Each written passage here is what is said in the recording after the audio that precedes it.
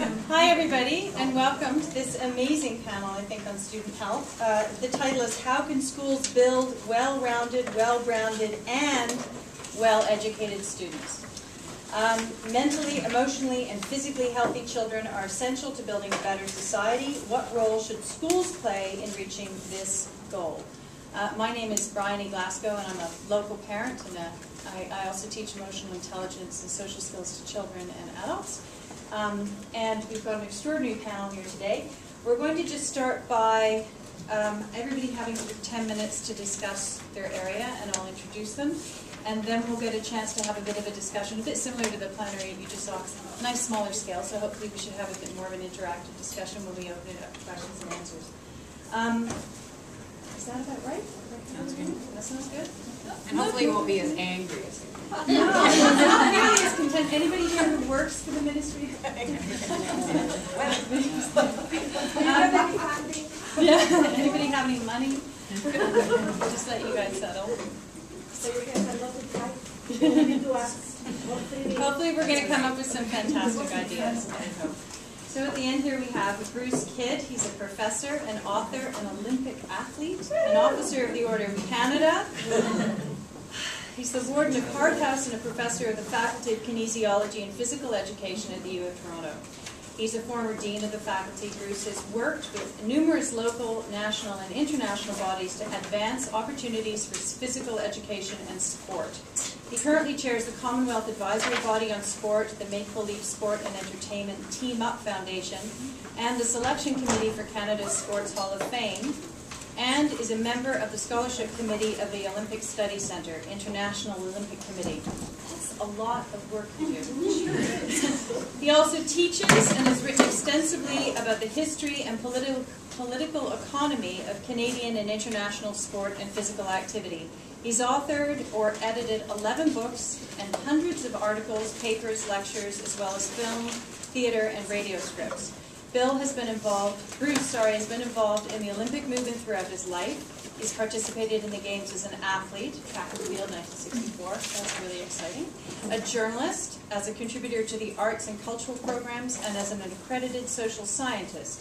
He was founding chair of the Olympic Academy of Canada and lectures in the International Olympic Academy. He's an honorary member of the Canadian Olympic Committee. I think that's his 10 minutes. I like to find out about it. It's good. This is Margaret Good. She's a Healthy Schools and Community Consultant at the Ontario Physical Health and Education Association, better known as OPHEA. She shares her expertise and passion with Ontario schools and their community partners as they work together to encourage and support healthy, active living for children and youth. She's a teacher and health and physical education specialist and has been involved in the development and implementation of numerous OPHEA resources and initiatives, including Living Schools, Play Sport, Go Girls, and health and physical education supports. She was also a community facilitator for OPHEA's Active Living Community Action Project and a consultant for the Physical Activity Resource Center.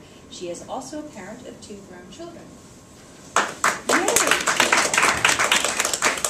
This is Dale Callender. He's a youth counselor working for Delisle Youth Services and has been at their school-based outreach services at Northern Secondary School in Toronto for the last 15 years. Dale has been involved in social services for over 20 years. He spent 9 years at the Ashland Discoveries Child and Family Center counseling in their residential group home and day treatment school programs, and as a residential counselor at Covenant House, Toronto. He's been involved in overnight and day camps for over 15 years and has been the director of Bolton Camp, Swallowdale Camp, and the director of outdoor education and camping at the YMCA Cedar Glen. He's an author and has appeared with TV Ontario as an on-air counseling support for segments on bullying and fitting in. His work with high school youth has been commended for his focus on empowering families and youth to navigate successfully through a myriad of complex challenges. His commitment through the years has been on reducing stigma of engaging counseling supports for youth, on mental health awareness campaigns, and for developing alternatives to school suspension programs. That's pretty And Kathy Dandy is the Director of Parent and Youth Engagement at Kinark's Child and Family Services. She has been a passionate advocate for parent and youth voice for over 15 years. Kathy served for 6 years as the spokesperson and coordinator for the Toronto Parent Network after gaining much advocacy experience with People for Education. In addition to building a plan for parent and youth engagement at Kinark, Kathy was elected as trustee for the Toronto Danforth riding to the Toronto District School Board in November 2006. Kathy is a strong believer in building systems that support children, youth, and families. Her experience as an advocate has shown her what can really happen when children, youth, and families have a voice. Kathy is also the mother of a son and 2 daughters, and they remind her daily of the diversity and strengths and opportunities our children and youth bring us. Thank you very much. That's so we've been given some questions to think about. I think they were given the questions to think about, but they're really timely questions that I thought might be useful just to hear at this point. Share your views on what role schools should play in building healthy children. Because I think these are things we should all be thinking about, actually. Is it even reasonable or practical for society to set building healthy children as a goal? Who has a role to play? Is it parents, schools, governments? What policies are currently in place to encourage student health? And are these policies being translated into action at the school level? Also, what is happening in other jurisdictions? Did we hear from you first, Bruce? Thank you very much. I'm PowerPoint dependent, so I'm going to go here. Absolutely. And I hope I don't blind my colleagues by doing this. I don't think I want to do the updates right now. So thank you very much for this opportunity. I'm sorry I've just popped in and I haven't participated in the conference so far, but I hope that this presentation will pick up some of the themes that I've heard so far.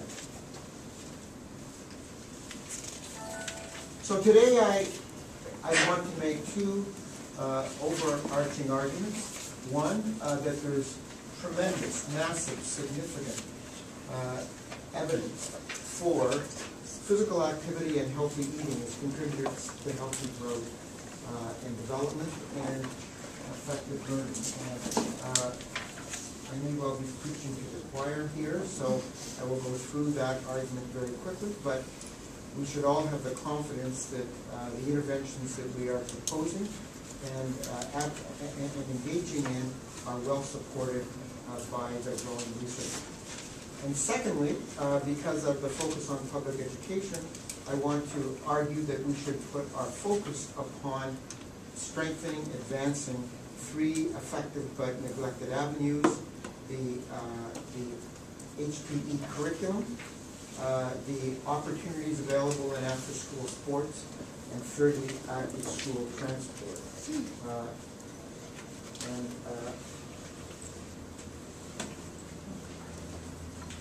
I draw the evidence from 2 communities that I'm deeply engaged in, the Commonwealth and the United Nations, where I've had the opportunity to coordinate mega reviews of the literature for decision makers. I can tell you that the very quick summaries I'm going to present are based on surveys from all over the world, and there's growing and significant saturation in findings. In fact, the evidence from the global north, or the first world, is increasingly shown to be similar or reflective of the global south, despite the tremendous diversity of our world and vice versa. You can look at it from the point of view of the negatives, and the negatives are huge. The growth of non-communicable diseases in both advanced countries and the global south is growing in frighteningly significant ways. And one of the major risk factors is the lack of physical activity, tobacco use, unhealthy diet, and 2 other factors. In Canada, as I'm sure you all know, The current state of play is frightening.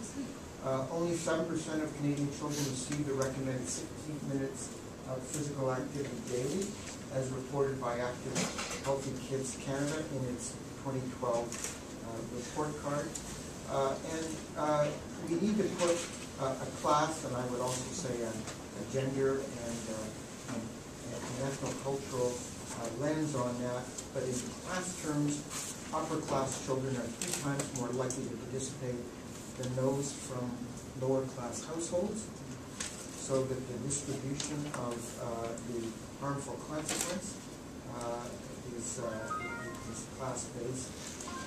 One further reason for strengthening the public school as a strategy of enhancing opportunities and enhancing growth and development. The public school still being the most accessible institution we have. On the positive side, the list of studies that show significant benefits to regular physical activity, particularly linked with healthy eating, is significant, and whether it's from the biophysical point of view, which argues for the direct correlation between physical activity and the later onset of non-communicable diseases or decline. The evidence is overwhelming. And the same is true about the social benefits. And with respect to education, there is clear evidence that engagement in school-based physical education and health programs or after-school sports programs increases retention, academic achievement, and school safety. Not all the determinations of those relationships are known, but the evidence is quite clear.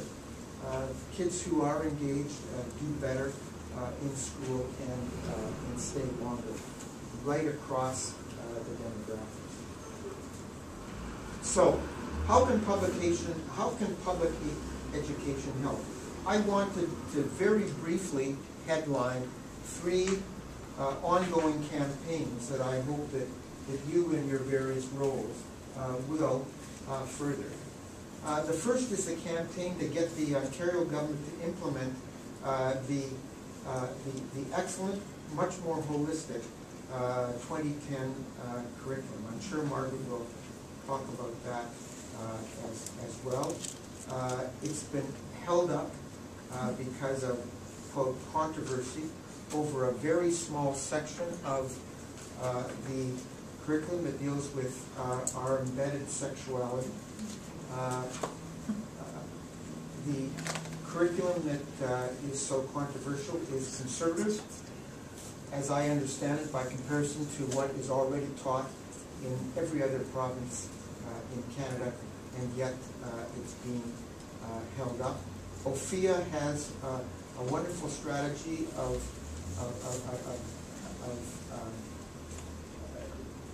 rolling this out, engaging school boards and teachers to be able to deliver it effectively, and it's still stalled. We need a green light from the province.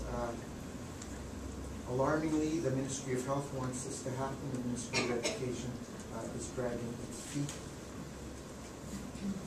It's something we need to insist upon and get this right as soon as possible.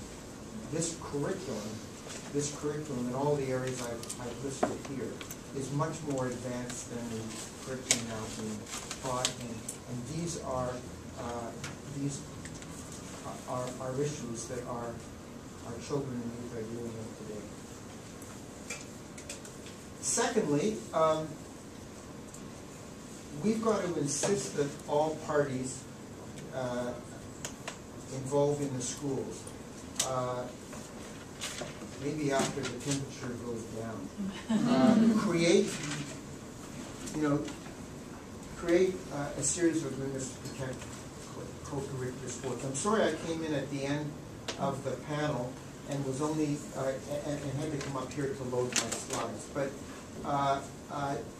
as you all know, co-curricular sports, along with co-curricular drama and many other programs, are vital to maintaining and strengthening healthy schools, and they're particularly vital for the healthy growth and development of our children and youth. There are so many horror stories now and disappointments where very good programs have been killed,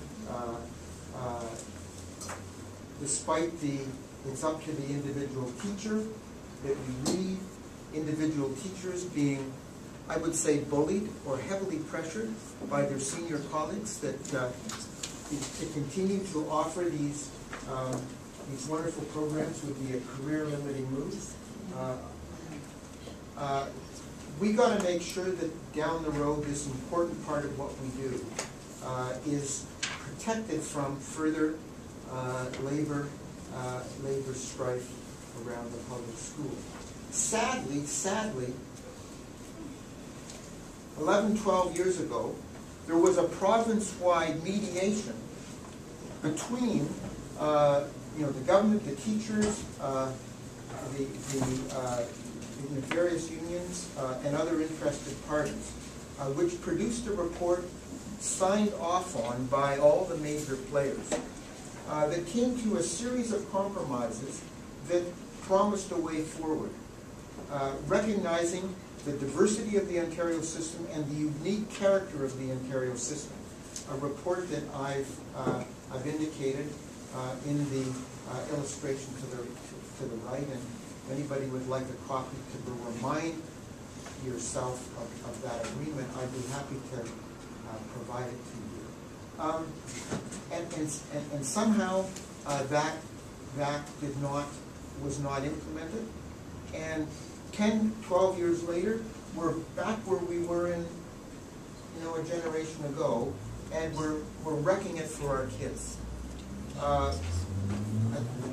My position right now is a plague on all your houses. I'd like to see them all come to the table, and in the spirit, which I heard very briefly from the panel, of keeping our best programs whole, while labor agreements are negotiated elsewhere, this important part of of what we offer is protected. And although it's headlined with co-curricular sports, I would extend that to the drama, United Nations programs, and so on that are also run at the same time and in the same way. Some very, very thoughtful recommendations embedded in the specifics of Ontario. And thirdly, encourage more thoughtful, active school transport. As an oldie who's lived through some amazing transformations, I don't want to tell you that when I was a child I walked 20 miles to school and then back for lunch and then back, and it was uphill both ways, and most of the time it was in the middle of a snowstorm. But I can tell you that there was a different time, and the amount of inactivity now is in part an unintended consequences of changes in our school programs that affected active school transport. In the 1960s, it was the amalgamation of school boards for the well-intended reason of concentrating resources in bigger schools and creating centralized facilities which were at a much better level and so on. But that led to the creation of the busing industry. And then in urban centers like Toronto in the early 80s, the requirement that students go to their neighborhood school was relaxed to allow the development of these wonderful specialized schools, and children could travel all over the city. But I wish there was a historical chart to show you the relationship between those two decisions and the raw inactive school transport, but from living it and seeing it, I can tell you that it was. What do we know? We know that children who walk to school are demonstrably much more active in all kinds of ways than children who are not. It's interesting that we know that girls who walk to school are as active as boys who walk to school, but girls who take the TTC or are driven to school are even less active than boys who get a ride. There's some very interesting, and this graph, which I probably should have labeled in this slide, illustrates that. There's some very insightful research and advocacy going on about how this can be addressed, even given, without changing our current arrangements through education, through the enforcement of parking and speed limits around schools, through improved infrastructure on walking routes, with a consultative mechanism on a school-by-school basis, but we've got to do that as well. So those would be my 3 recommendations to follow up on your question, what can we do in the school system, and I'd be happy to elaborate on these in the question period. Thank you right now for your time. Thank you.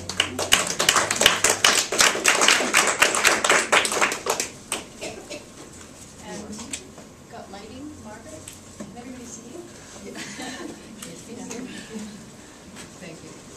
Thank you. And thanks, Bruce, for sort of giving us the evidence as to why we need to do something about the health and well-being of our kids. I think we've all heard the statistics that our kids are getting less active and less healthy than they have been in the past, and we do need to do something about it. I am with OPHEA, the Ontario Physical and Health Education Association, but we've gone beyond that, and although we still believe in health and physical education as a cornerstone of a healthy school, we're really about supporting healthy schools and communities. And I've been with OPHEA now as their Healthy Schools and Communities consultant for several years. In fact, it's been 17 years now that I've been with OPHEA, and it's because I believe in their vision that all children and youth will value and enjoy lifelong participation, lifelong benefits of healthy, active living. So everything that we do is to support that. And one thing I have learned through working with schools, school boards at the provincial, local, and regional levels is that the answers really are in the community, that if we can all get together and share that responsibility, we can truly have a big impact on the health and well-being of kids. So what is a healthy school? When you think of that term, what does it mean to you? What's a healthy school? What does it mean to you? Anybody want to throw out a couple of words? What's a healthy school mean to you? Community involvement. It's a hub more than just kids. Community involvement. Great. What else? Resources. Yep. Resources. Great health and safety. Health and In the safety, school, for sure, in the school. Yeah. Inclusivity. Inclusivity, for sure. It's about all kids, all people. Yes. Good role models in the school. Good role models. Yeah. Okay. Yes. I think of a stress-free environment, which I don't see at all. Stress-free would be a healthy school, I'm sure, although some stress is good, but too much is not, and there certainly is a lot of stress on school. Yeah, that way. Yes. Yes, I just had a question regarding the stress-free environment. I don't know if our goal is to prepare people for the next chapter in life. Providing them with a stress-free school environment is doing anyone a favor. In fact, is it doing society even greater a disservice than the inflated marks that we're currently giving students? Yeah. Okay. There, lost that. Yeah.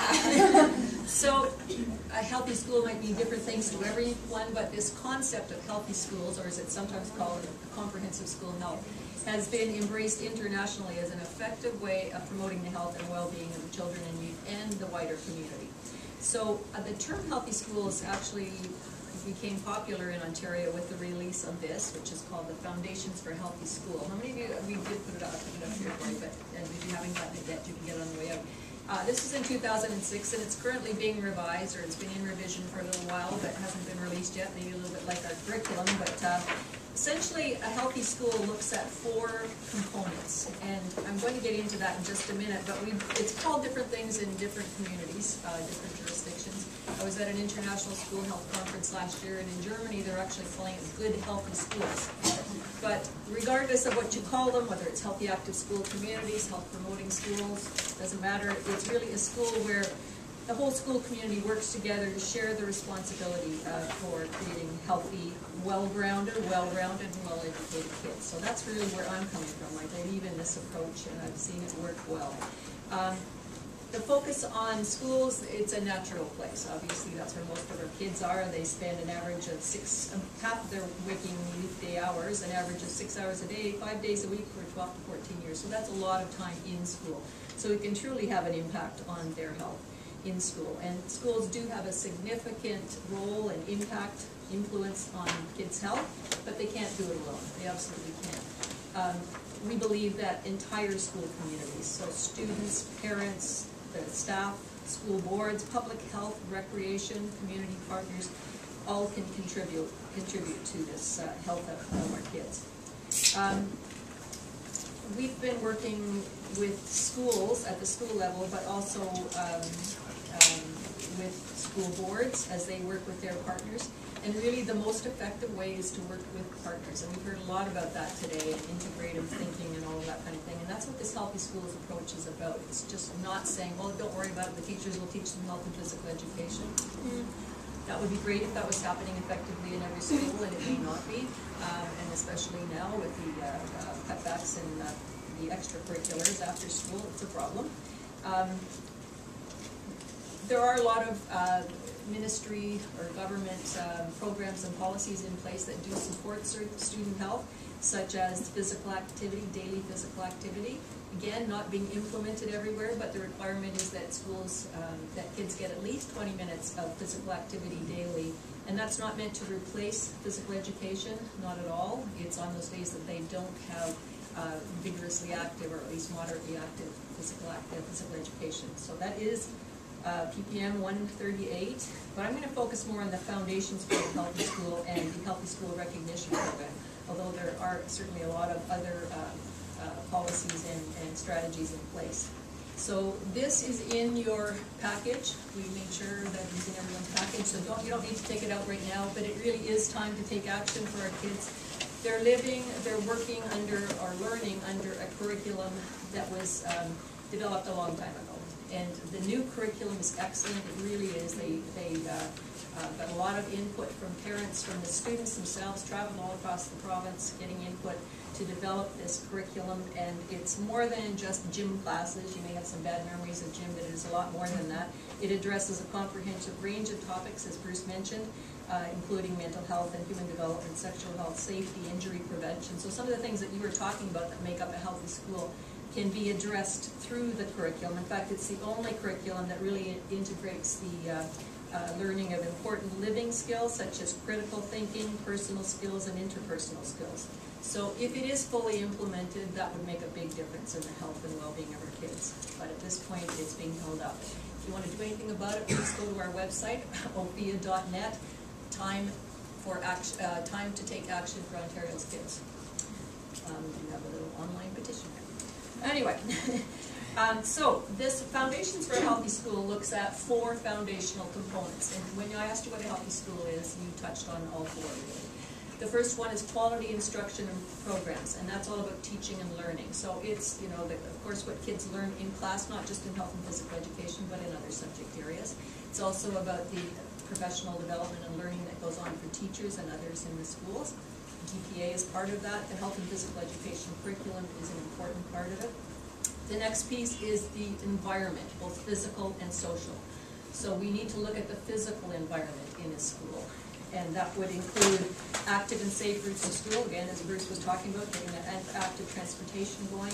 But also it's the grounds, the building. As soon as you walk into a school, you can tell if it's a healthy school. At least I can. I get the sense of it pretty quickly, and you probably do too. Is it warm and welcoming and inviting? I know one school that transformed their foyer into an art gallery of healthy schools. So it's kids and teachers with their drawings and their pictures and everything else. It just says, we're a healthy school, really. And there's another school that has a healthy wall of fame, where they post pictures and drawings of people trying new activities and just being active in general, being healthy. Or healthy eating could be part of it as well. It's also the materials, the equipment that you have that supports the school, a healthy school.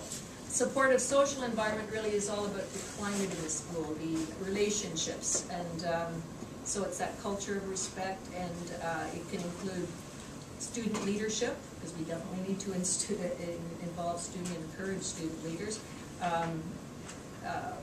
It's the clubs, it's the after-school activities, it's the bullying prevention programs, it's all kinds of things that are that involve the relationships, the social piece. And then community partnerships, and that gets to be challenging sometimes. It does take time to create partnerships in school communities. How many of you are aware of a healthy school team or a health action team at your school? Great, but not enough. I'd love to see every hand go up and I could walk out of here happy. Sometimes it's about creating a team or a committee that's linked to another one. I'm going to talk about the process next, actually. And the process for becoming a healthy school, it's not a linear process, but it's really all about, first of all, getting those people together that are interested and concerned.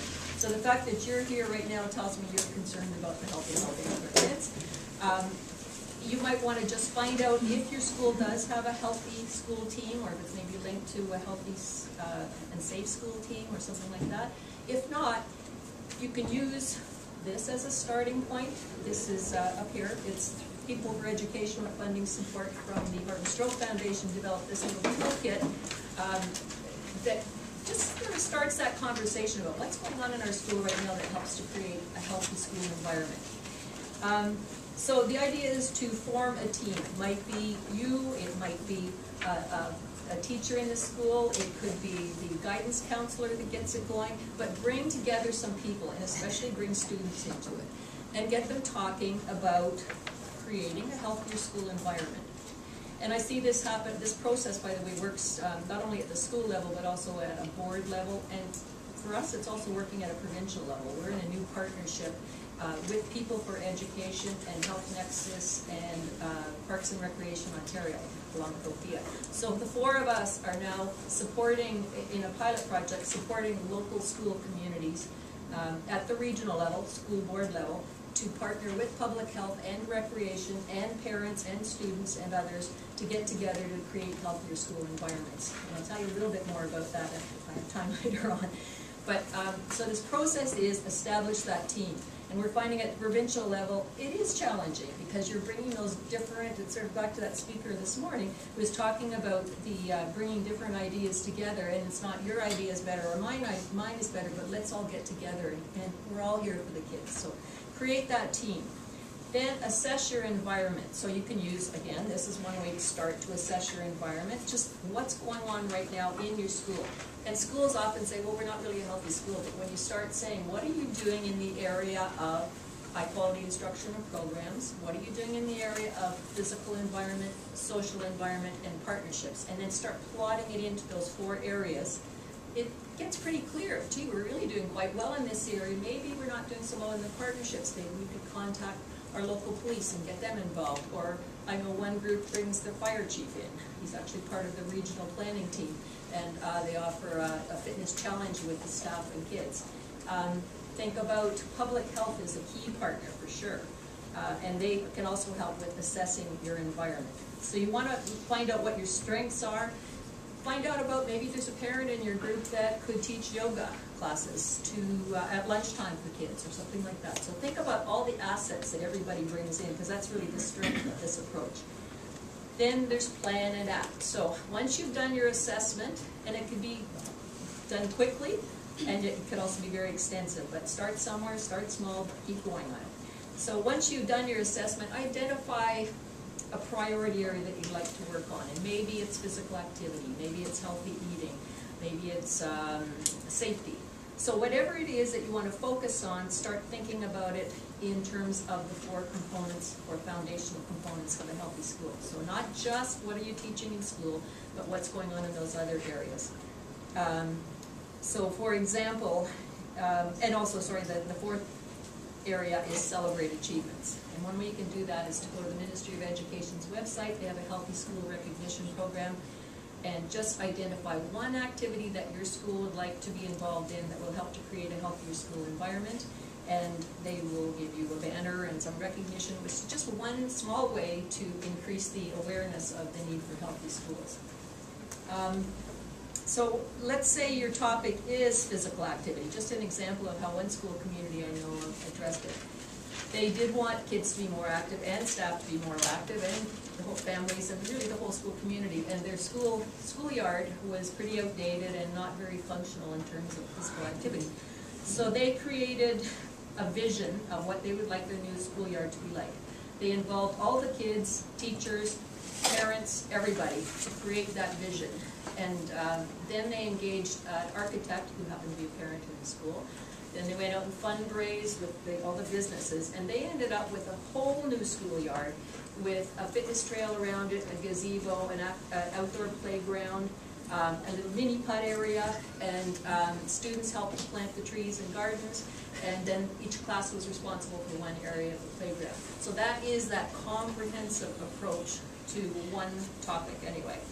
So there's lots that can be done. Am I close to my time? Yeah, but you're doing great. This is a topic that I could talk about for a long time, and usually I'm not the one who talks. I prefer to facilitate the discussions because I know you guys have the answers here.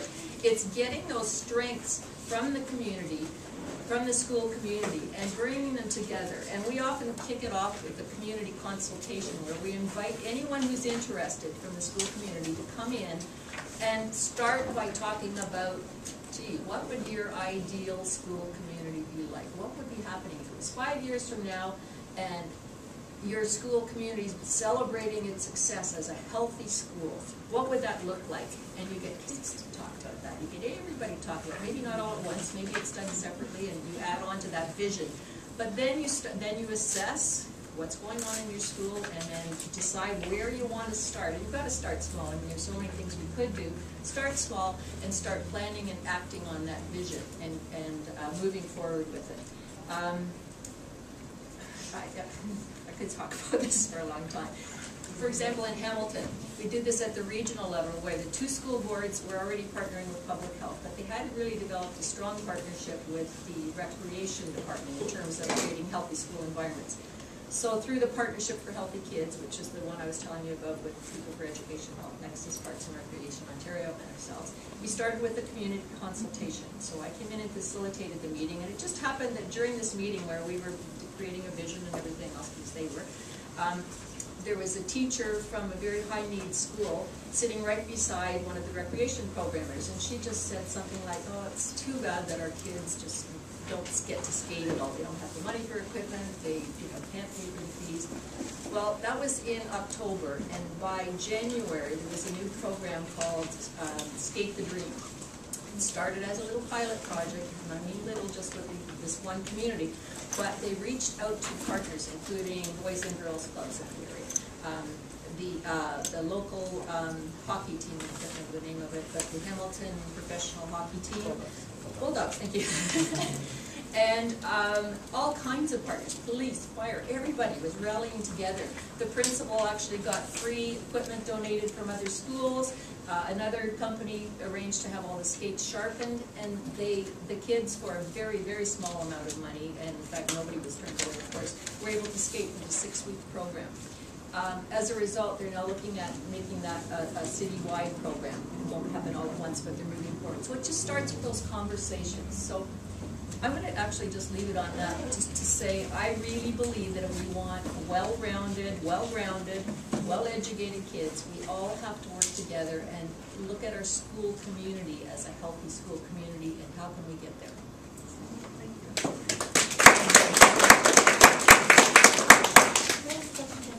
Yeah, what the format is, you came in late, is we're just hearing from all of our speakers for 10 minutes each, and then they're going to have a discussion, and then we're going to have questions at the end. Thank you. I have a PowerPoint. Another PowerPoint, we like that. And put yours out there. Yeah, sure, please. Go ahead. Can I ask one while we're setting up? Sure. I just want to clarify what you said. Yes. It sounds, so, our school works really hard to be an eco school. Yep. So we're really proud to be an eco school. Awesome. So do you have something similar, but with a healthy school designation? So that our school can work against criteria, because that's sort of the neutral thing that parents, administration, teachers all can rally around without it being something kind of personal sometimes. Yeah, I understand. So do you have a designation like that? Because we were talking, it kind of sounded like you did, but I wasn't sure. Yeah. Let me just say at this point, we don't have one in the province. There are discussions with various tables that might happen, but if your school is interested in moving towards it, I can email me and I'll talk to you about some ways that you can sort of look at what you're doing. Another way is look at PHE Canada, Physical and Health Education Canada's website. Right now they do have an assessment that sort of gives you a framework for what it would be like. Okay. I couldn't tell when you were speaking. There's Thank another, you. the Joint Consortium of School Health has a Healthy School Planner. It's an online, everything's downloadable to assess. So what's this one? If you Google Joint Healthy Consortium. School Planner, You need you a can whiteboard put down Joint there. Consortium of School Health, but that's, Thank you, Sharon. So that's a Canadian consortium for. and funded through government, so technically they're the ones that are supposed to be supported. Exactly. Thank you. Okay, Dale? I have 10 minutes to present. I could go on probably for a long time as well. I said, I'm not going to do the PowerPoint, but actually that'll probably make sure that I keep close to the 10 minutes. It's an interesting question because when I look at student health and how can schools build well-rounded, well-educated students, I'm going to give you a premise, and I'm a little bit biased because my field is mental health. My field is as a counselor. And I need to take you through mental health first to get you to the idea. So I don't want to steal Kathy's thunder because I know she's going to be going on to mental health. But to be able to get where I want to take you, I got to go through mental health because I think that's significant. What role should schools play in building healthy children? Well, my premise is that we need to be looking at the areas that are also impeding barriers and creating stigma. And one of those major focuses, and I think it's just coming into more focus, is the mental health.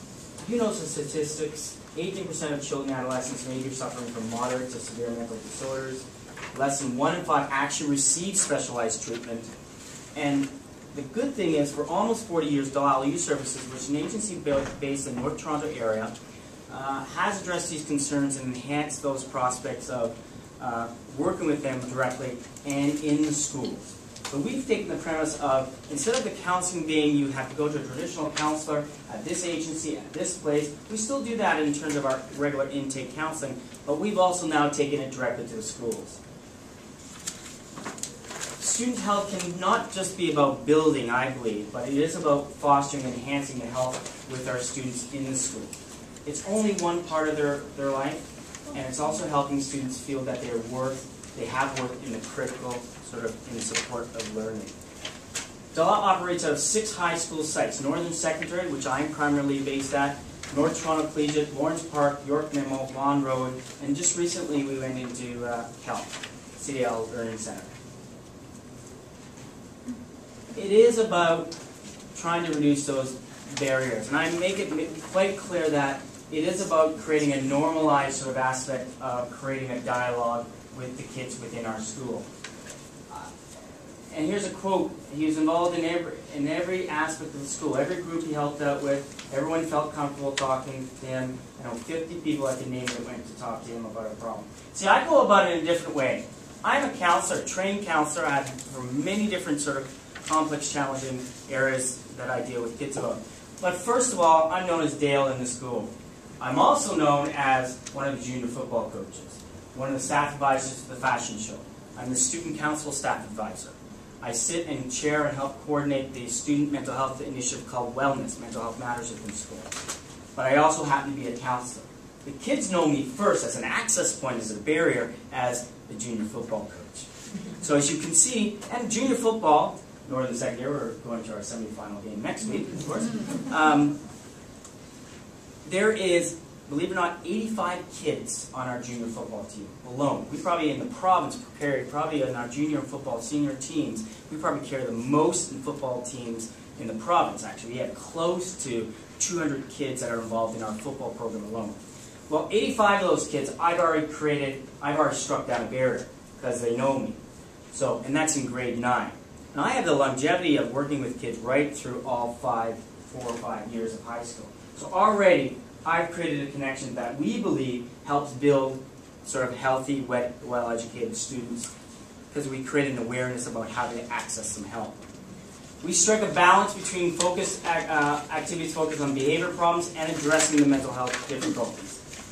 And we know positive findings across the full range of mental health concerns show an increase. When we balance those activities, we show improvements in depression, improvements in substance use. And I mean improvements in terms of reducing those.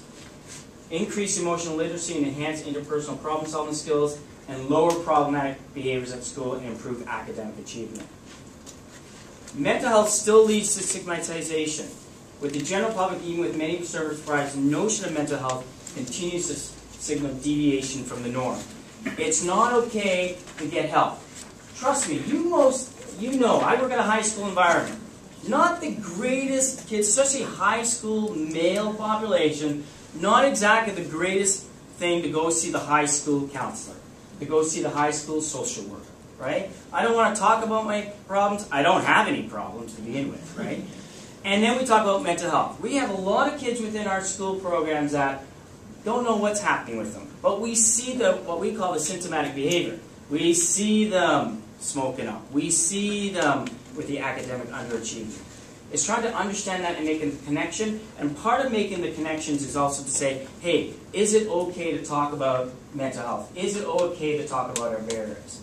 And we know that is exactly the case. A lot of the programs that we've got involved in, again, I have a benefit of being on the ground. So we have a lot of schools sort of say, hey, we can't fix it here, so why don't you try here? Or we're going to send you over here. My premise is we need to work with what we have. And so it's okay, I can send Johnny or Sally over to this other school here, but now and you've experienced it, we just ship the problem over there. I think that's a disservice to the young person, I think that's a disservice to you as educators, and I think that's a disservice to the parents as well. In 2007, an address to the Empire Club, Senator Michael Kirby, chair of the Mental Health Commission of Canada at the time, petitioned for a more expansive and less stigmatization view of mental health. Quote, we need a major move of mental health services from their present location in most communities into our school program. And I think we've shifted, we continue to shift. We know modifying risk for mental health problems, there are a few more important tasks than setting interventions within the school setting. I work at a school setting that I'm there for very long hours, and at the same time, so are our kids, right? It's usually, when we look at accessing barriers, it's usually one of the most significant starting points of identification of mental health difficulties that we can see and actually start putting a concept around. Kids are there 6 hours a day, 5 days a week. You do the math in terms of how long they're there, 10 months of the school year, right? We know them, and sometimes we know them at the best when we see something that's going on. My role as a school, because I'm involved in so many aspects of the school, I also have that benefit because I'm trained to see that something's not right here. Something appears to be off here. I'm more intrigued as to what's creating the behavior than saying, hey, just to dismiss that. And I think the more when we look at trying to create that awareness amongst us as educators, as parents within the school settings, we address the issue about student health. How do we build student awareness? How do we build well-grounded students? Youth are significantly more likely to access assistance when services are located in the schools.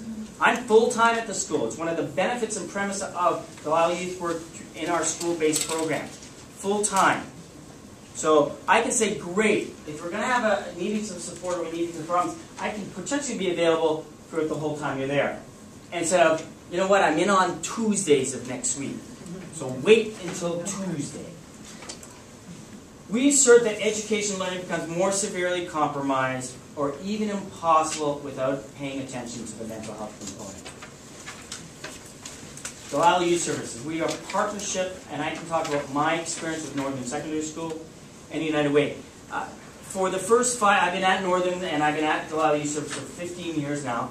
For the very first few years, we used to what we call chase the money. So we get a grant program, and every couple of years we'd have to find the grant money, right? 5 years in, we had United Way made us a permanent-based funding support, so we're funded right now. Currently, the Delisle Northern program is 92% funding from the United Way. So in essence, we don't have to keep on chasing the money. Right?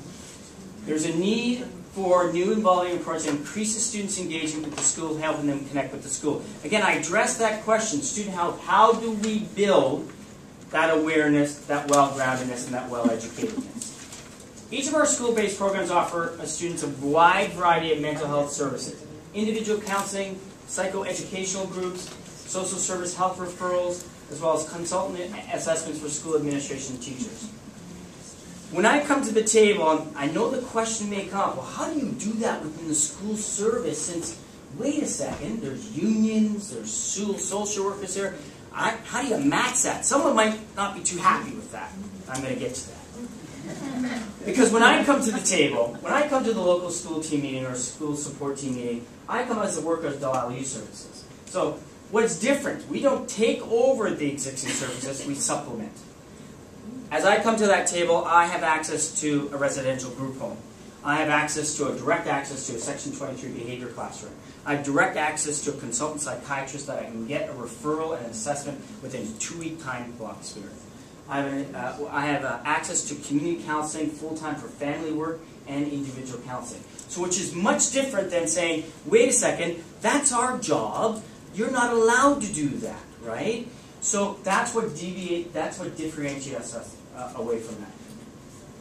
My premise is also, I remember back in 5 years ago, 10 years ago now, United Way said, well, what's different about you? Why should we fund you guys? How do you experience success within your schools? And I said, one, I think a program like ours should be in every school within the province. I think you look at success may mean, I don't know it's success, right? They look for the numbers, right? I look at, hey, 5 years from now, if this kid has completed their high school credit accumulation, that's success. Will I know their one contact with me was helpful? Maybe, maybe not. At the same time, I can see in terms of longevity as someone with a young lady with an eating disorder. I know that received treatment and on-the-ground sort of support, then over longevity in terms of 6 months and 1 year, has looked at sort of increasing more confidence and self-control over that. That's success to me as well. Our collaboration with TDSB, Toronto District School Board, began with dropout prevention. To stop kids from dropping out. Well, we know that's evolved from then. It's more than dropout prevention. It's very limited language, but it was a really nice language back 15, 20 years ago. Now it is about earlier intervention. It is about credit accumulation. Hey, success to me would be, maybe Northern's not the best place for you. If you can get your credits over here, and I can help you get them over there, it's not about saying, hey, you have to stay here. It's about trying to prevent someone from dropping out, yes, but it's also to say the ultimate goal is we want to get you educated, right? So you don't have to do it here, and we can help support with that. This answers the question in terms of, maybe not. I'm going to get there. Last 15 years are involved in much more dropout prevention, targeted therapeutic groups, activities such as wellness, if you notice, WELL, NSS, Northern Secondary School, Mental Health Matters, and the Jack Project collaboration focus on mental health awareness and supports. Before we even partnered with creating our own group, Mental Health Awareness, Wellness, and the Jack Project, which was more on emerging psychiatric, more mental health with emerging sort of young adults in terms of addressing mental health. Northern was, in my involvement with Delisle Youth Services, really saying, let's talk about mental health and let's talk about reducing that stigma. We did a lot of activities that kind of, in the backdoor way, kind of got us in there. For instance, stress release. So we had a competition in the front hall about telephone ripping up. So not only was it a great activity, but we actually saw how many kids could rip up a telephone book at lunchtime for a certain amount of time, stress release, but also engage the kids. We had a substance use, knowing substance use and the connection to mental health. So we did brain pinatas, and we hung them in the front hall of the foyer, and we had actually people, we developed a crack pipe and a joint, and kids actually hit the pinatas, which is the brain, we had brains on them, right, and hit them there. Great way, kids love the candy, but also it was a great way segue into, again, creating about awareness about student health and educating about how do we get help for ourselves. Okay, neat, eh? We help develop coping skills that are transformative and contribute to successful in various settings, community, home, and work. These skills serve as protective factors for various mental health problems. Every new school is a unique culture.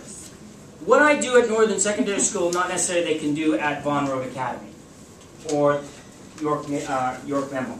It is about learning about the school culture and what works there. Groups, for whatever reason, don't very well work with the kids that I work with or are involved with at Northern Secondary. But most of our other school programs, they do a lot of the bulk of their work there. I'm almost done. We spend time trying to establish that credibility in the specific school. We coach sports teams, we join projects, and it's consistent with other school-based programs. Our success in school is contingent on the ability to become an integrated and established part of the school that we're partnered with. Multifaceted agency, as you can tell, again, what I bring to the table as a member of the Delisle Youth Services, these sort of services. We collaborate, and this is the key. I'm going to answer that question now. All of our school-based programs with Delisle Youth Services, we have a signed partnership agreement with the TDSB under supplemental services. So that says, okay, what are you going to do is provide an agency, and you're going to do this. So is there overlap? Yes. But we're not taking away jobs from the brothers and the sisters. You know? We're not saying, hey, wait a second here, we should be doing that. And that's how we do it, because we know it is about acting. I think someone else said, there's a lot, everyone, it's about the kids. Right? I have an essence, and I say this, and I don't want to take too many people up, but I don't play the playground politics. To me, it doesn't matter if you're a union or I'm there, the kid shows up at the door, my first thought is, hey, it is about your health. So if I can access a guidance counselor for you, I'm going to help with that, right? I'm not going to send you away. And I think that's the premise. This is a picture. See my little office on the left there? It is about the premise of, and this is a high school environment. Northern Secondary School has 1,900 plus students. It's one of the largest schools in the province. I feel very busy sometimes. The premise of this, when I first started here, my little office there was actually 2 of us in that little office, right?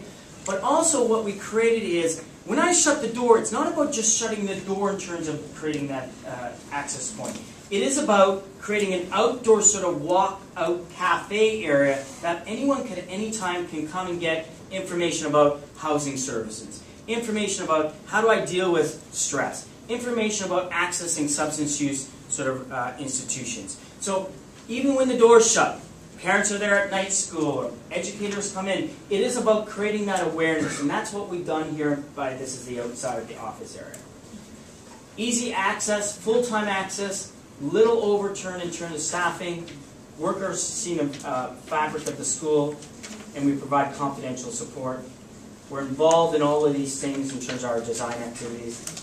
And this is the one last thing that we've done here. This is what I have done in terms of when we look at the mental health matters. So instead of just talking specific activities, we have created a space within the school that at any time can be accessed by kids, parents, educators, about creating that awareness about mental health. There's a lot of stories. Toronto Star did a great subway of stories over the last year. So we've laminated those, and those are always up there. And for me, it's always great to see, when I'm going in and out of my office, someone just stopped in front of there and reading those stories.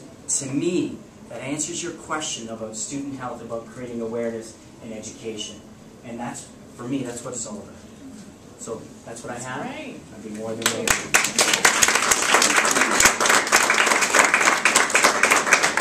Can you put this switch on? Yes. Thanks, Kathy. Okay, I hope my panelists won't mind, but I'm going to turn my back to them. I hate sitting and talking, and I apologize to the camera. I'll try and stand still, but I like to stand. If any of you want to stand, feel free to stand. I also like to stand because it makes me look active, so when I put on my glasses and I look over the top, I don't look 600 years old. Because at least I'm still moving around. So, I'm going to take us out, and we're going to go flying a little bit higher, and then I'll come back down to school level again. I'm going to hand this out, anyone who didn't get it. You don't have to look at it now, but I am going to be briefly referring to it. It is just a list of pieces of information about, there's some facts on it, there's some websites on it, and then just a little bit about what I'm going to talk about at the beginning, and then I'm going to get down on the ground. So mental health has been an issue for forever, but it's been an issue that's been in the shadows. And Dale referred to Michael Kirby, Senator Michael Kirby. He chaired a commission to look at mental health across Canada. We're the only country in the G8 that does not have a national mental health strategy.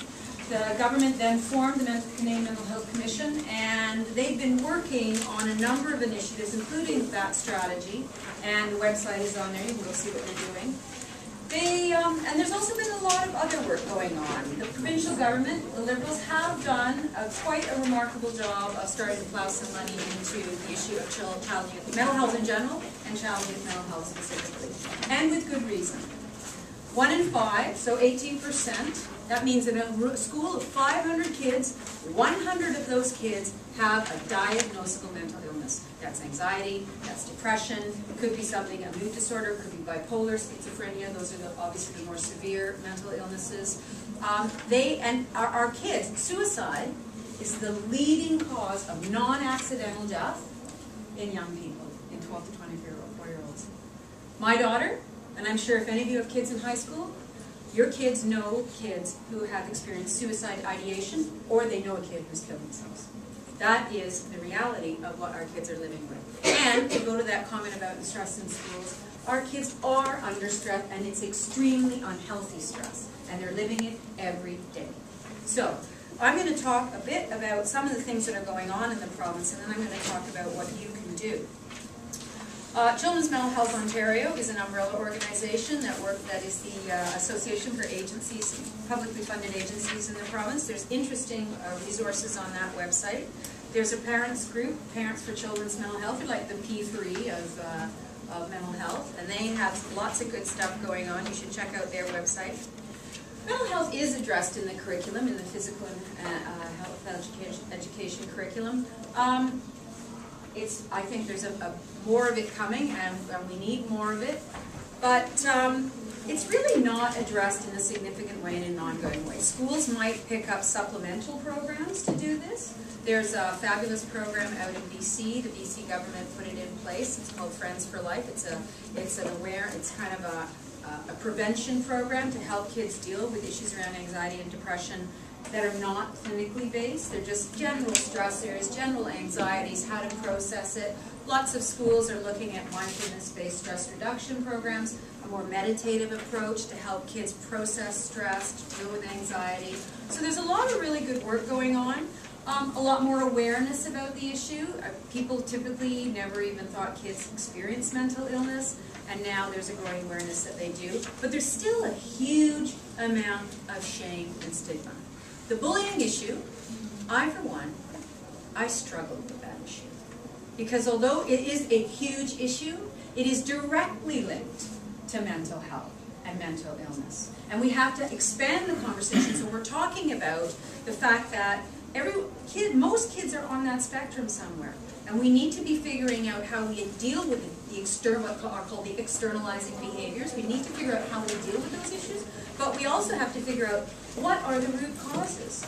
At the agency I work at, so I juggle a full-time job and I also am a trustee. And I work in the mental health field. And at the agency I work, the guy that used to be our clinical psychologist speaks often to sort of decrease stigma, create awareness. And he talks about behavior being the language of children.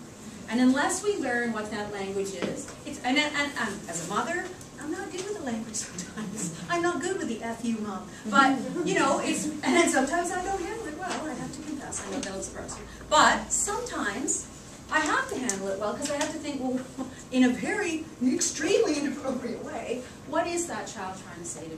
And that's the direction we have to go to in our schools. What is it about this teacher? What is it about this environment? What is it about this community that could potentially be causing that language to come out? What is it about the internal world of that child that's causing this language to come out? So those are all the pieces that people are beginning to significantly work on. There was a partnership established between the Ministry of Education and the Ministry of Children and Youth Services called the Student Support Leadership Initiative. It was a 3-year program, got rolled into another 3 years, partnering with health, to look at the issue of mental health in schools and to get schools and community-based agencies to begin to work more collaboratively. Let's break down, to break down the silos. So that actually, in each area had a student support leadership initiative. Your board has one, and they just decided what area they were going to tackle. And boards worked really hard on this. So did community-based agencies, and some really good work has gone on. The Center of Excellence for Child and Youth Mental Health in Ottawa became the kind of knowledge transfer point, and they gathered up all the work that's been going on and tried to share it. That was sort of the foundation that then, when the province came out with their mental health strategy, and you can see that, Open Minds, Healthy Minds, that has really kind of built on that, some of that work. And the government put in 2011 in their budget, put out in over 3 years, $260 million. This past year, 400 agency-based mental health workers were deployed into schools. Right now, the mental health nurses, they should have been deployed. It's just sometimes a really long process for everyone to work together. But I have to say, as a former activist, I have never seen these three ministries work as well together as they have. At the spec ed level and across the and equivalents into health and mental health, there's lots to do. It is remarkable what they have done to break down the silos, and that, if any of you know me, is saying something for me to say that. So 90 of the 144 nurses, mental health nurses that are to be hired have been hired and are being deployed. There's also a project called School Mental Health Assist. It started last year. 15 boards were part of this project. Another 15 were added this year. Those 30 boards are working, again, really hard to look at issues around teacher literacy around mental health, looking at what kind of evidence-based, that's the word in mental health, evidence-based programs should be in schools. There's lots of good programs, but if there's no evidence, I hope you're gathering data on your program. If you're, because that's why we do stuff. We know it works and we don't gather data, and then it goes, we don't need that anymore. But evidence-based programming going into schools. So, and right now, because it's kind of in vogue to do the mental health thing, lots of school boards are being hit up with expensive programs, not necessarily evidence-based. So Assist is looking for that evidence and supporting school boards and being able to select that.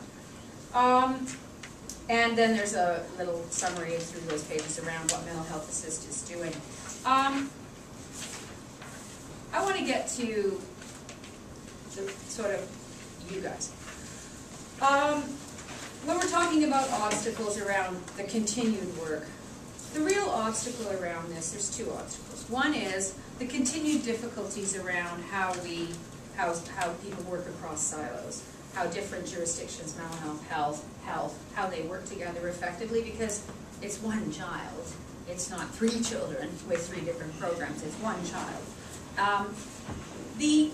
I think one of the things that we have to look, there's lots of good work going on now, there's even better work going on in other jurisdictions. We can look outside this. We should have policies in every board around mental health, and they should be tied directly to our health policies. We should have more integrated, coordinated services. Other boards, other jurisdictions in the States, Great Britain, Australia is doing amazing work around a more integrated approach to health, mental health, and education.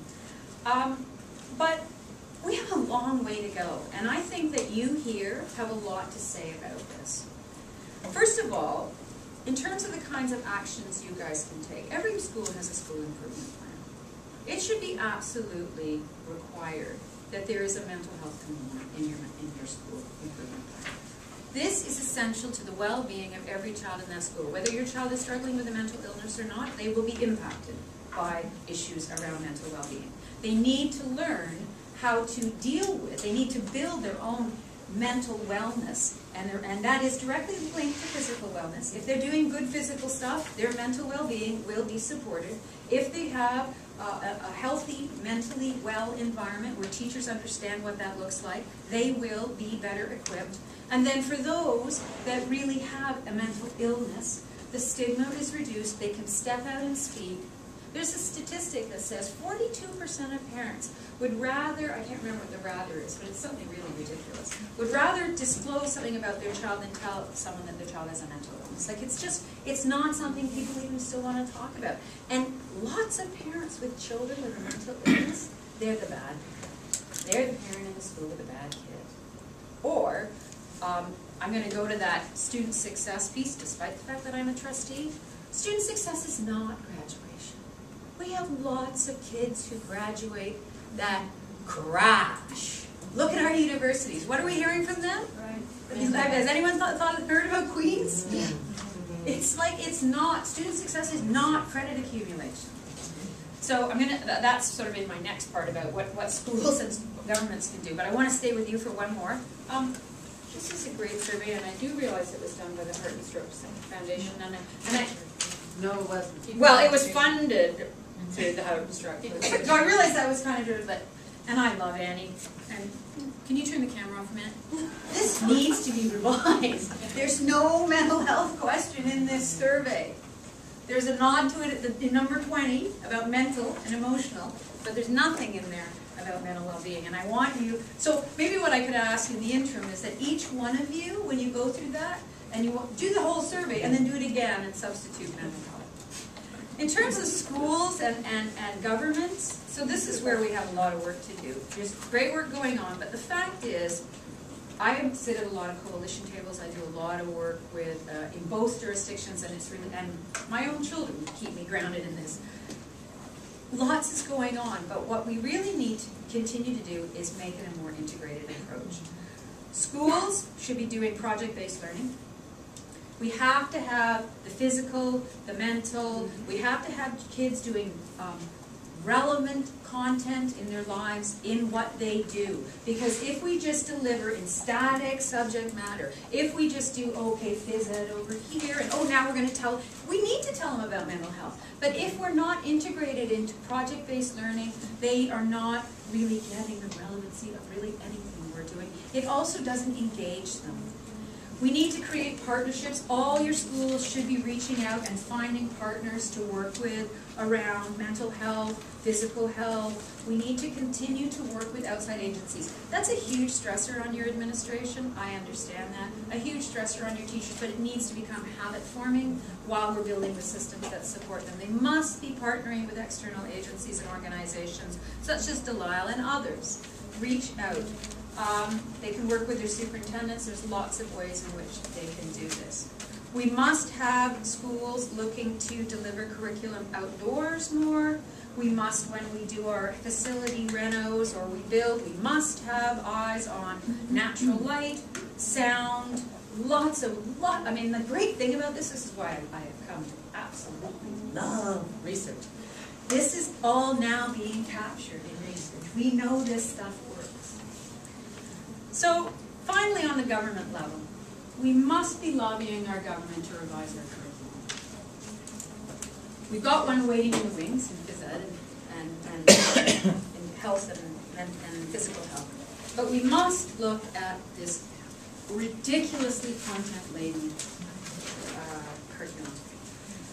I was at a summit last week, the Ontario Public School Boards Association. I'm on their organizing committee for the summit. We held a mental health summit. It was fabulous, and there was me there. It was really great. I was actually really impressed with it. I didn't have anything to do with getting the content, and the content was amazing. And Minister Broughton spoke, and I have to confess, I always said, okay, don't get up, and I was right first at the mic. So I said, oh, yeah, blah, blah, blah. I did. I acknowledged the greatness that has gone on. A lot of really good stuff has gone on. But I said, the curriculum, we need to do this. And she had a lot of good language coming back. She gets it. No, teachers should be facilitators. We're in a content-rich society. We need to guide students. We need to engage students. We do need project-based learning. We need them to know what to do with the vast volume, the avalanche of content that's coming at them. We don't need teachers standing in front of them. We don't need them telling them what to do. We need them engaging them. That is a mentally healthy activity. So that is something the government must do. It must give over on the content. It also must look at the quality of the relationships in the classroom. I'm not supposed to talk about KINARC or the Toronto District School Board, but the Toronto District School Board is working on a project, and I encourage you to see how you can do this in your boards. It's been informal, it's moving to a formalized project to look at the quality of the relationship in the classroom. Research in mental health, they talk about it as therapeutic relationship or therapeutic alliance. as much as 30% of the success of a treatment is directly related to the relationship. That is higher than any evidence-based practice can claim. And it's equally as true in the classroom. The quality of the relationship, the ability to work, not to like them necessarily, but to see them, to know them, to develop a relationship with them, and this is the nirvana, to co-construct education with them. So they're learning, but they're co-constructing with the teacher so that all the important rubrics, the literacy, the numeracy, it's all there, but it's relevant to them, to their lived lives. So that's a piece the government has to work on. And finally, and then I will shut up, integrated service delivery. I've been working on this for years, and this is hubs. We must have hubs where Delisle does not have the largesse of the United Way enable it to have a youth counselor or social worker in the school. Every high school should have one of those, and it should be publicly funded. And we should have our agencies. Every single agency I know is renting corporate space. And yet we want to close our schools. Yeah. Every single agency should be moving in. And not all services should be in schools. There are services that absolutely should not be in schools. But we should be looking at the integrated model. We should be looking at how we have health clinics in our schools, preventative, for our seniors. We should have all sorts of ways in which we look at how we break down these silos truly, and we really have a physically active, mentally, emotionally healthy, engaged community in those hubs. And the government is doing nothing about that yet. So even you can, when you do your partnerships, you can be talking to your board about how that happens. It does happen in pockets, but it's the work of heroes. It's the work of those that care passionately about physical well-being, or mental well-being, or both. They are working against all odds. We need policy and funding that dovetails into the support of this, and I think Emma will get there. And there's lots of great examples of that elsewhere. We don't have to reinvent it.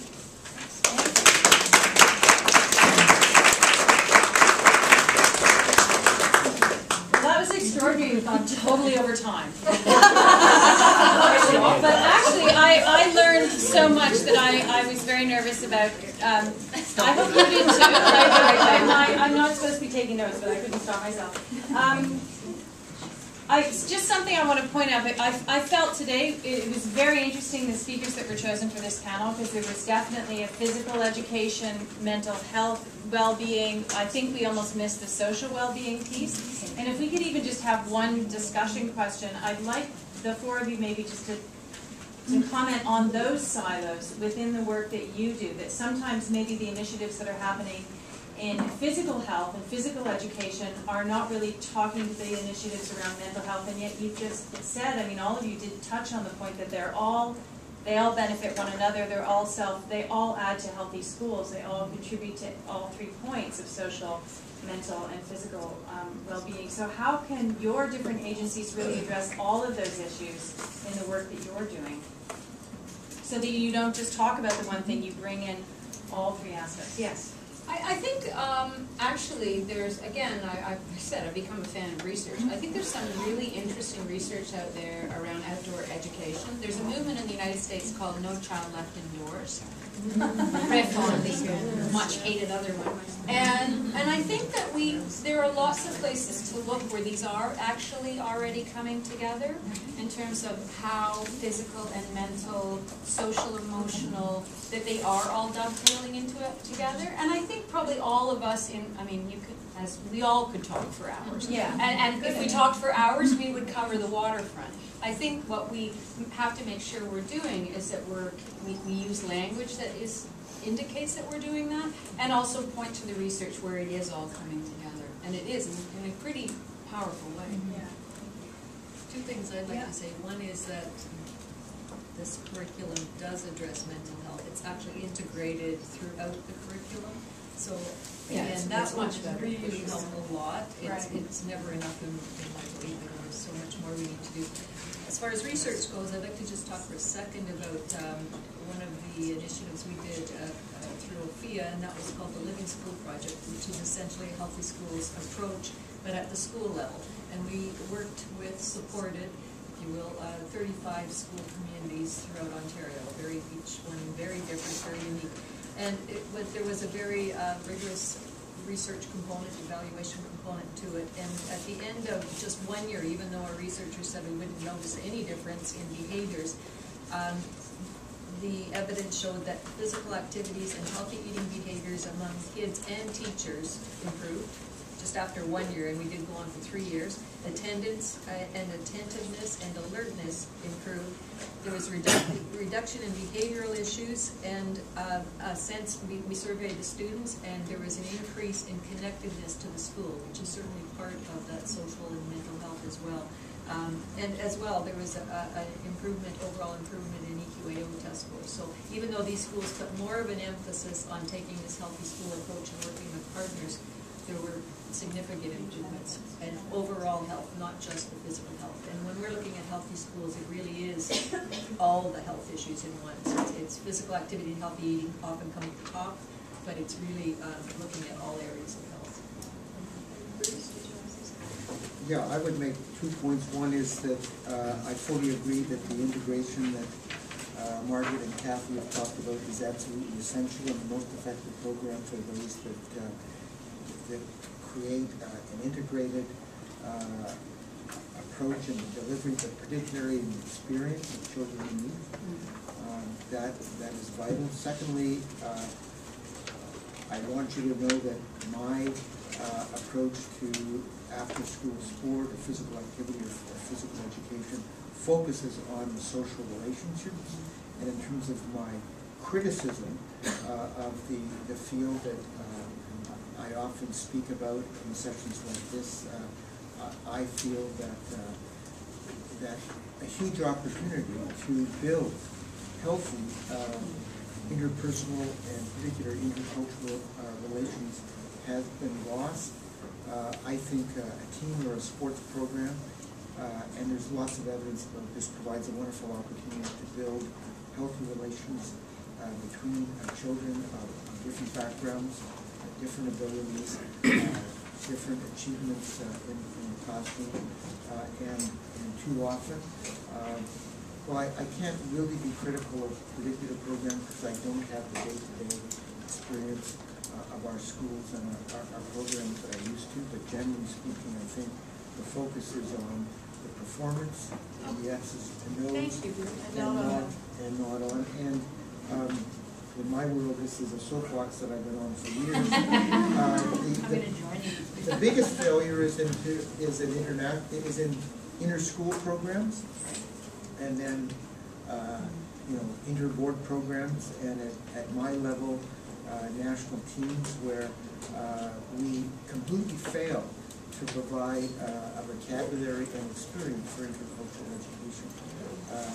My version of the soapbox is that universities like mine, fundraise and put aside funds from fiscally challenged programs to give our best students intercultural opportunities across Canada and across the world.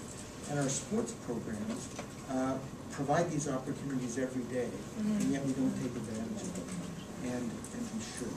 So I fully agree with the critique, and certainly would like to see more constructive reaching out, and certainly insist upon that, because what they've said is absolutely dead. Questions, let's just go straight in. Oh. Yeah. So, a couple things. Fantastic that you guys are all here today, and the presentations are really overwhelming almost.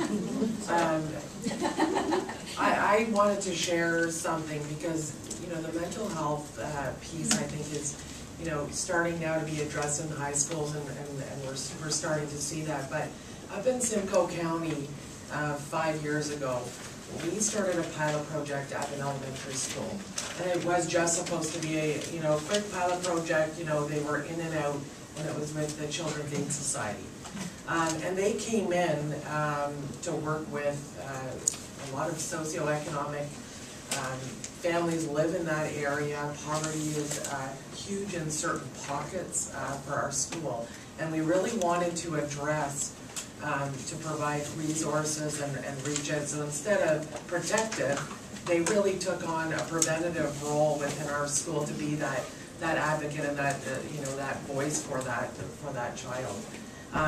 We still to this day have that pilot project, and now we're starting to expand that to our elementary schools. The success, and the reason I want to share it is because what you said is really important when you're collecting data. What we've seen is reaching those kids at the younger ages and addressing those mental health issues from as small as test anxiety to the much bigger issues. By the time they're getting to high school, the students that have directly come from Allendale Heights to our secondary school, the high school, have been very, very successful and have been more engaged and involved within the school and all of those things. So, Ophia, I mean, we're inviting you to our conference in April that our board's holding, because we think that it's not just important in the high schools, that the earlier you reach those kids with those mental health issues, the bigger it is. But the one question that I did have was in regards to the Ministry of Education and how they're supporting these groups and pulling the resources into the schools. Are you running into barriers? Are they wanting to do this kind of themselves, or are they more welcoming to bring Ophia, for example, and throughout the boards, not just TDSB, because we do hear a lot of stuff going on in Toronto, but I'm really talking about provincial wide. Well, I can give you the quick hands-on version of that. Again, we're in 6 different schools. Well, we used to be in a different school last year, but the partnership didn't work because the people on the ground really put up the barriers, which was fascinating when you think of it, right? I get the whole concept of bringing it, I'm an advocate of that. But on the ground, sort of, educators and professionals, there's still some resistance to that, to external partnerships, right? The legislation is there, the partnership ideas are there, but you still have people saying, no, you know what, I'm going to refer here. I'm not going to refer there, right? I'm not going to give you an office with a phone, right? I'm going to give you... So I hear what is out there, but the reality on the ground sometimes, no, there are a lot of barriers and stigmatization to that. So it is about continuing to work. I remember from my very first year there, I had a colleague working with me, and I was new to the program. The principal would call up to our office and ask to speak to the other person, not to me, because, again, this was someone that she knew. And I give that example because we have 6 different programs, and we're at KELP this year, when last year we were not, we were somewhere else, and the partnership, they came back to us and said, you know what, we think it could be met in-house services. We don't think that's going to work any longer after 3 years being there. So I think there is still those barriers there, but there is a lot of other great partnerships that are happening, there's no question. Yeah, Yeah, hi, I'm Sharon Russell from the Heart and Stroke Foundation, and actually... Great survey. I want to, and it's totally fine because actually we didn't create it. No, I know. And part of it is my role is I'm leading a national child health and wellness strategy. And I actually do believe one of the biggest challenges and one of the issues is we need to start redefining what health means. Yeah. And it is. And what student success means. Eggs, thank you. And actually, if we go back to the conversation early this morning, one of the biggest challenges, 5 years ago, I was at the same P40 session because our relationship with them has been for 5 years. There were 4 people in the room talking about health in the schools because it wasn't as important.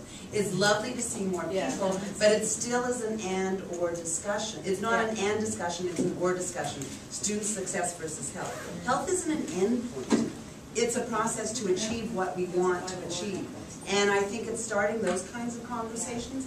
And while I would agree that there is more evidence than we've had before, I would still agree that we don't have the right evidence or the buy-in to say that these are right markers of progress. Because Margaret, I worked at the Ministry with Living Schools. It was a great evaluation. It wasn't recognized as good data because it wasn't the right kind of research. So there's all these sorts of processes, and I think that's one of the roles as parents. And part of the conversation is to start talking about what's important and what are the outcomes we want, and what is the role of the school as a community hub. And each community has its own makeup, and you have to respect that, but there are also principles that can be at a city level, provincial level, or even national. But that's for me why I'm after the relationship stuff. What are the core competencies that it shouldn't be just someone's good at it. Oh, that's just a good teacher and that's a crappy teacher. What are the core, because if we establish what the core, and I'm getting very tangled with, what are the core competencies? What are the benchmarks we're looking at? And then how do we measure it? Well, then we can do professional development. And then we can actually hire. We don't have to hire on a subject basis. I mean, that's part of it. But pedagogy, we've got that part down. We need to nail down. And that's foundational, because then we understand what the relationship piece looks like around, and then relationships up and down the chain too. And I think something that's coming up is just putting it higher up on the value, right, protocol, it's higher up. And I thought your point at the beginning was brilliant. The fact that there wasn't a public outcry, that we were getting rid of all those extracurricular activities, which all create mental, social, and physical health, and that the teachers could just not do it and go, oh, well, there's no soccer, my kids won't get any physical exercise. It was a much bigger sort of deficiency. Yes? I just wanted to make one point. We don't have to wait. There's a lot of great stuff going on. Yeah. I'm on various levels of involvement, but at my school council level, a group of parents have got together, all with different backgrounds, and we're starting the Health and Wellness Committee. We don't have to wait for our board to finish their mental health strategy. We don't have to wait for this, wait for that. There's great material. There's ways that we can work with our administration to start bringing more information in the school. So we can start it as parents ourselves to become better educated and share that with parents and make it okay. And by having a Health and Wellness Committee and having it part of our council, they're endorsing that as much as they're endorsing fundraising and other activities that And it's are on the agenda. But lobby, because it shouldn't be the work of heroes. There are too many schools that wouldn't We're not have you heroes, there. we just don't want to wait. Sure, Yeah, but we there are just wanna get schools it that don't going. have you. Yes, Cassie? Thank you.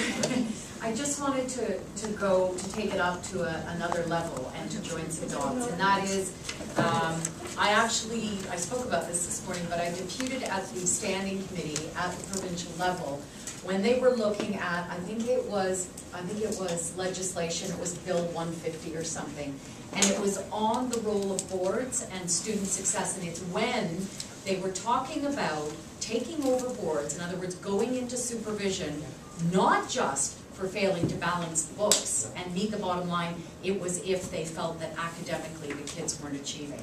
And that's when I said to them, look, student success for me is when my grade 11 kid gets up and puts his backside in a classroom, right? I'm not even at the graduating part, so don't tell me, success for, and I agree with what you say totally, success for every kid is different. So please pay attention, please have your questions ready, because we're headed for an election, and I mean it. You need to ask the people on the ground whether they intend to reverse that and where they stand on these things. We don't have to wait for anybody, but we do have to inform ourselves and be prepared to ask these questions, and they're tough, right? We need to figure out where we stand and make sure that they understand clearly that we're not going to stand for this as parents. Sorry. Yes. My question is for all of you. Great programs, great research, very already in the field with healthy schools. Appreciate very much the work from all of you. As a parent, with all of these new models that are coming for schools and principals who want to embrace, principals who want to lock, and how can we work with those dynamics as a parents in the school? When we know this can be a great thing for the school, but the system there is really very often, you are another agency, using different dynamic communication, but even us as a cross-cultural parents, there's another dynamic there, even if we know that it can be good for all the community, and that we are 85% of our kids are cross-cultural in the school. So you're asking But we see how strategic we can start moving those pieces, because what you face, we also face as a parent. And with some experiences from all of you, how you have been breaking through, can give at least 2 or 3 pieces, and we can start it, because a lot of these things that will be great for our children. but we find those blocks. And it's not English, again, for us. Many of us parents, we have been educated in English as a second language. Now we can discuss with you at the same level. But it's still dynamic of systematic racism and discrimination to say, I don't understand you. Excuse me, just to understand us. Yeah. It's no longer, that excuse is no longer for many of us parents. It's for new parents too, but we try to empower them. So don't use that excuse.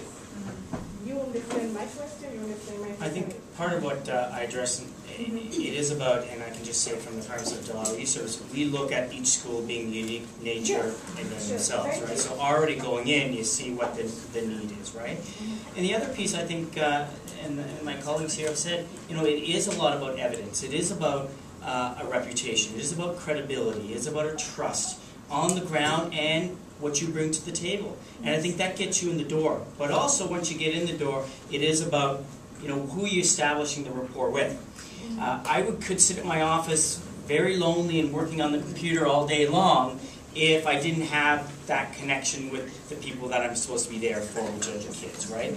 So that where you spent the bulk of the work when we first established that one of the schools, close to 4, 5, 6 years establishing who you are within the school, right? And I think those are the pieces that help address some of that. So the question is really around how do you overcome blocks in administration, and when you want to bring agency or change into the school, how do you deal with a principal or an administration who's just saying, no, we can't do that? Yes, ma'am. I'm just going to say briefly, you must work with, if you really have gathered a group, you've done your best, you go to the superintendent, and then you go to the trustee. You just work your way up the chain, and you talk parent engagement, healthy communities, and you certainly can talk health and mental health, because provincial governments are talking about it a lot, and there's a mandate. I think we've got time for another question. I'm sorry we've so run over. I just want to commend all of you for mentioning partnerships, community partnerships being so important, so key in this issue. I'm one of very few people here today that are from a community-based agency, and so I'm glad to see there was such a strong emphasis on that.